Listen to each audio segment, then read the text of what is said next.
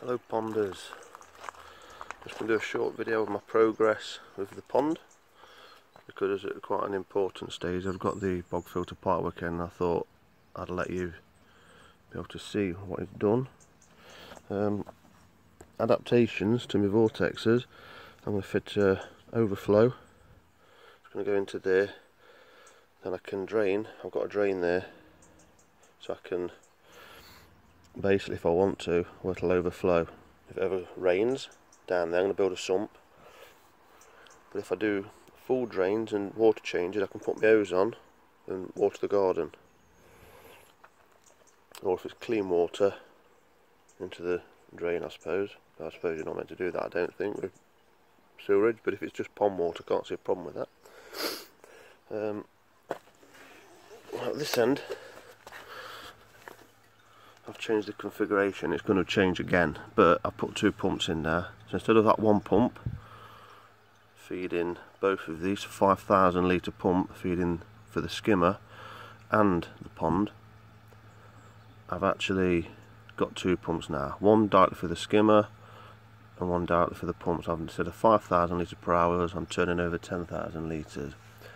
But I'm yet to just to temporarily, I've teed them in.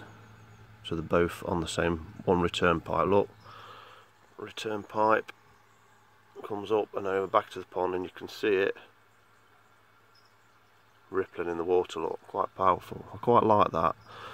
But that pipe is going to be feeding the bog filter. So I've got to decide what I'm going to do with that. Ideally, it wants to be from the filtered water, because this second chamber has got biological in, and it's got a vortex brushing for the big particles, debris, and obviously the most particles settle in the first chamber, which I dump off every day. But I'm contemplating the skimmer pump connecting onto that pipe and feeding the bog filter, and then that pipe will be turned off, that's returning now, and then if the bog filter's turned off, I can return that water back into the pond. So if you need to maintain that, you turn it off and then keep the water flowing into the pond. Now what I was going to do was then, so that would be the skimmer feeding the bog filter, which I thought was a great idea because that filters big particles anyway. I went to a koi shop and he kind of put me off a little bit, because he said what will happen is if that collects any algae or anything and pumps it through, that will build up into the bog filter, hence why all those upstands are going to have a cap on, so I can clean them out if I need to. So every leg has got its upstand.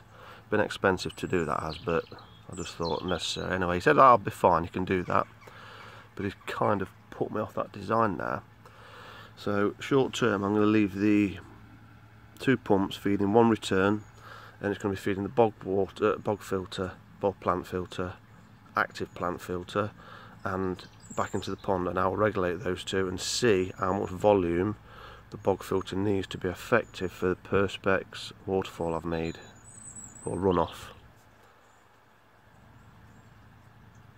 And then I can decide then what I'm going to do. I mean, the skimmer water, I might decide later on separately and just run a shower off here, or a backy shower, or there's another name for something else, and I can regulate the water through it and just, you know, trickle it through and have a return as well.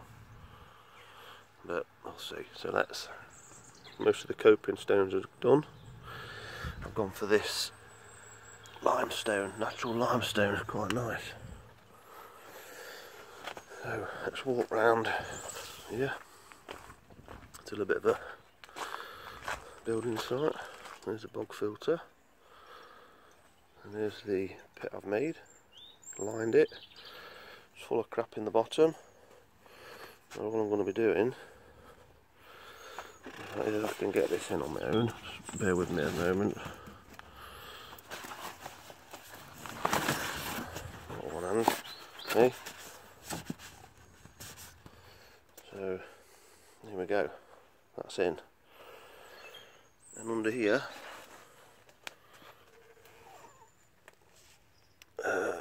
is just slots that I've cut in every 4 inch. So there's my manifold, and then on the top, if I push that down there, there's the waterfall I've made. The runoff. The only disappointing thing I'm a bit disappointed about is my block work wasn't quite level. It fell here, so I've had to build this up with silicone. You can see it through the perspex. A bit cheesed off because I was in bed last night thinking about it, and I could have just run a bead there on this front edge, down the edge and down there, so you always see as a bead around the edge. You still see it, I suppose, so that's what I thought at the time. I got a bit carried away with the silicone, and I've had to bed it and level the blade. So what I didn't want was the water coming out and flowing right in the corner more than this side. Yeah, but that's that in it, but hopefully it'll get algae on it and go a bit green and discoloured, so I won't notice it. And then these, I would have glued the top part in. Going to be caps. Just a cap that I can unscrew off, and that's going to go on each one. Got one for each one, look. So the water's going to come in there, down, trickle through my gravel, and out there hopefully. That's the plan. There's my stone. I've glued all the edging in. That's all sealed.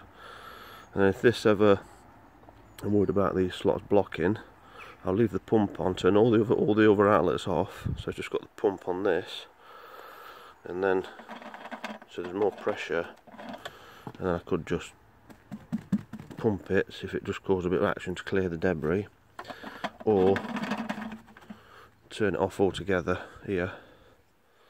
Open the far end one up, because I've got one here as well, look, there, and then I could just open that one up, put my hose through there, blast water down that line, cap that one off, and then turn that tap off there, put the hose on there, that'll go through there, and I could just open that tap and then do it on a series and clean it all.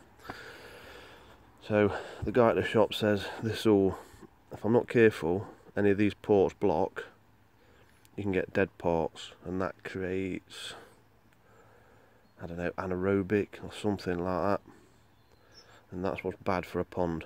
So that kind of put me off, because I was just going to put cap ends on the end here, so they came along, cap, but then because of that, he advised that. Cost me a lot more money because I've had to do all these sections, but it's better for maintenance, I suppose, because in the future I ain't got to dig down and take all the manifold out to clean it. I might be able to get away with doing this.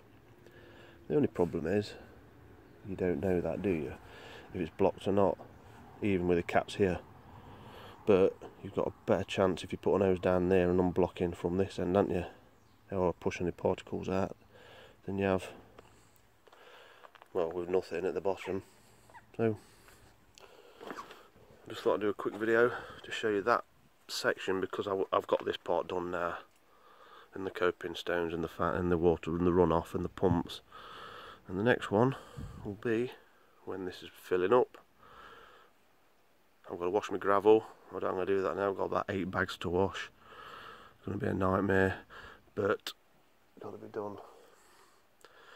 And then, yeah, next time when it's filling, I've actually had my nitrogen and my ammonia spike on my pond, so I've been doing big water changes. The overflow will help me do a trickle in, trickle out system to dilute the water on water changes. Thanks for watching. Goodbye. Please subscribe if you like. No, please definitely subscribe, and please like. Thank you.